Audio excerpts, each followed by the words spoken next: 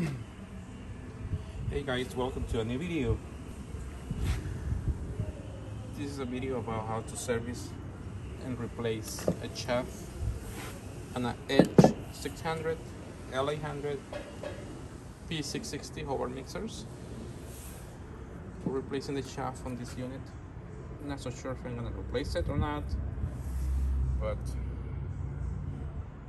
the shaft is no longer in good shape. The oil seal also is going to be replaced. Someone asked how to service or replace the shaft on an H600. So we're going to be showing you the process on which this planetary has already been cleaned up, washed with gasoline.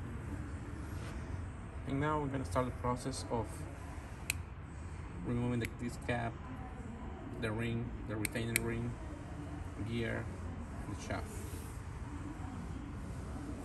I always remove this oil pump so it prevents any damage to it, as this is an expensive piece. So 2 screws holds this planetary oil pump. We'll show you how to remove it. Okay guys, this is the oil pump. Like I said, you don't have to remove all 4 screws. The only 2 that you get loose or remove is this one and this one in the back. You leave these 2 alone. This is bolted to this base. These are bolted to the planetary. So these corners, these 2 in the corner are the ones that you remove from the planetary through this hole. You get a flat screwdriver through. That's how you do it.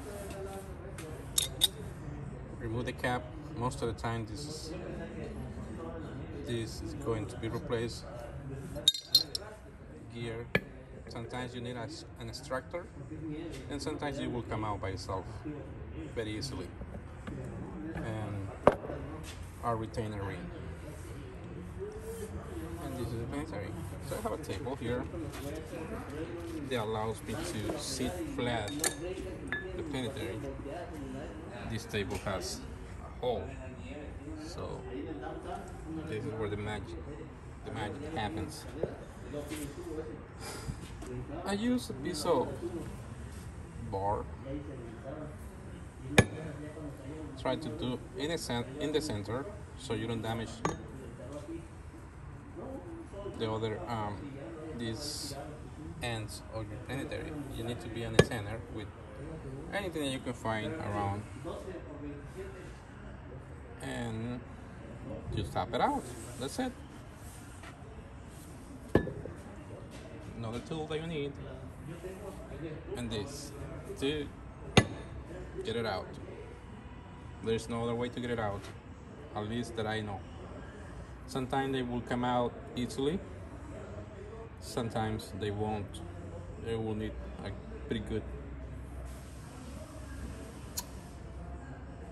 heat on it to get it out. So we'll show the shaft once it's out, as I'm gonna get it out right now. But this is the basics.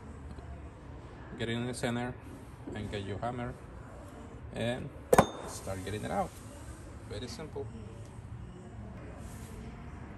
So here it is. It only took me like 10 seconds to get it out. A couple hits and it came out. Again, sometimes it will come out with this bearing attached to the shaft. Sometimes the bearing will stay in the planetary and the seal also will stay there. And if you're gonna reuse the bearing, basically you have to turn it over, find a way to cut this seal, and it will be the same process. You get your hammer, you get a bar or something to hit it out, tap it out.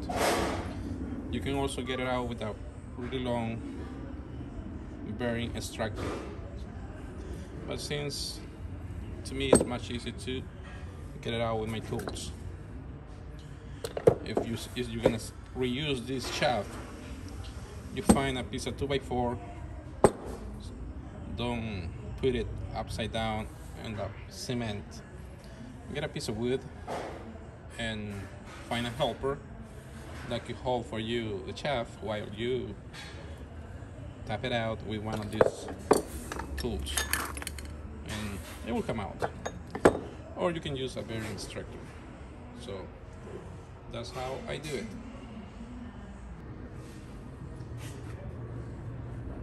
All right, we are ready to do the installation. In this case, I didn't have to remove this cap as there was no major oil leaking.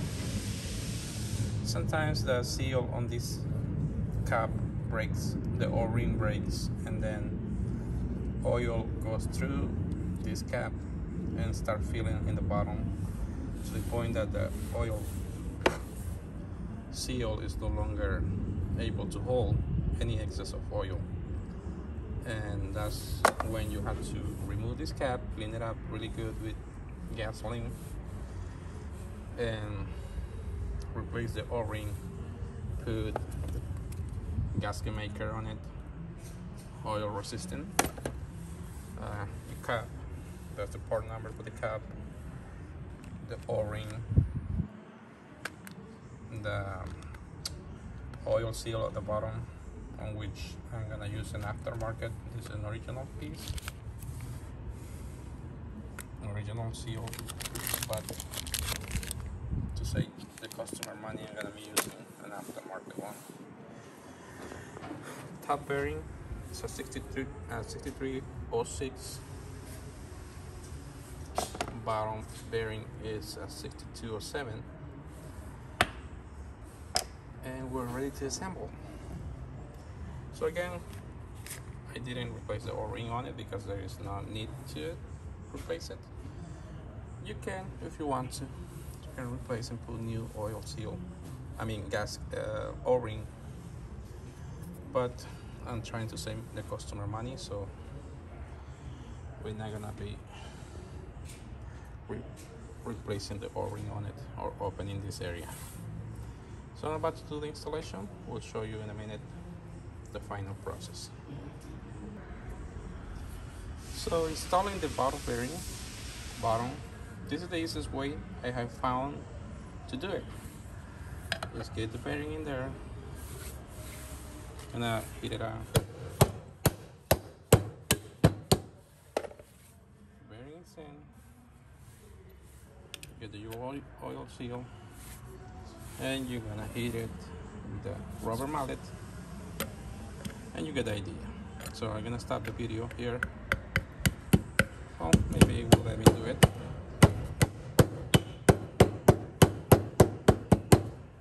And that's it.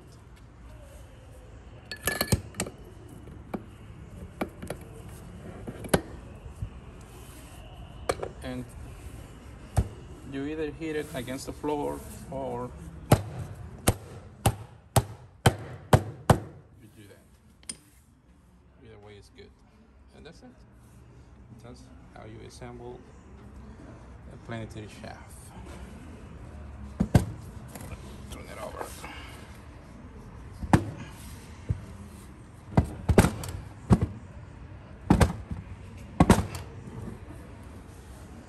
I'm gonna do the final installation of the gear,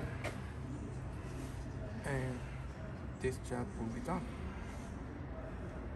As easy as 20 minutes altogether. Okay guys, I'm done with this planetary. This is the final result. It's already assembled. This is a new cap. It's important for you to wipe it off, even though it's new. Wipe off the cap because it has oil residue when it gets to you. Even though it's new, they do have oil residue, so clean it up good so your gasket maker could hold off to do it really good. So this is what I use, ultra black gasket maker, and that's it. It's very simple. This is the same process for H600, L800, P660. Basically, that's what you have to do to replace the chaff. Remember that MAO2 B1401s are slightly different in the process, but it's almost the same. Now a new chaff, and this Planetary is ready. Also, P660 Planetary is different. The bearings are, one of the bearings is slightly larger or bigger, so the oil seal also changes on P660. Thank you for watching. This video was made by a request of a viewer that wanted to see the process on how to get their chaff out. In this case, I needed to replace the chaff on this unit, and I took advantage and made this video for that viewer. So hope you like this video. Hope it's helpful. Thank you for watching. Have a nice day.